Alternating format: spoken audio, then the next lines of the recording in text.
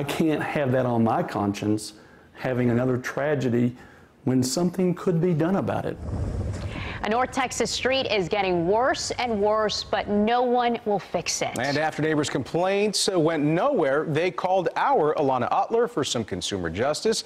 Alana joining us now here in studio. And this is pretty close, this area, to that deadly bus crash that we saw just recently. Right, it's on the same road just a few miles down the street. And that crash on Lawson Road in Mesquite killed a 12-year-old girl. In the days that followed, parents and drivers called for changes to make the street safer. But neighbors on Lawson a few miles north say it's in even worse shape. Giant potholes, overgrown vegetation, and deep ditches. Mesquite says that section isn't in city limits. Maps show the road partly in Dallas County and Kaufman County.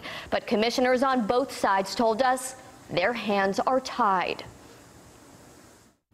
I cannot maintenance Lawson Road in Kaufman County. I can't do it. The law does not allow me to cross the county line.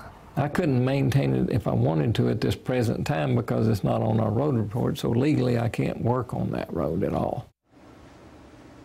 We've gone round and round with nearby jurisdictions with no one willing to claim the road. And Alana, what's the problem here? Wouldn't a map show what city or county the street runs through? You would think, but unfortunately it wasn't that easy. We probably looked at 5 different maps of this area, and there was a constant debate over whether the maps were even accurate. I'll explain how paperwork from almost 10 years ago finally helped clear up the confusion, and that is going to be tonight at 10. We're looking forward to that. Alana, thank you so much. Appreciate it.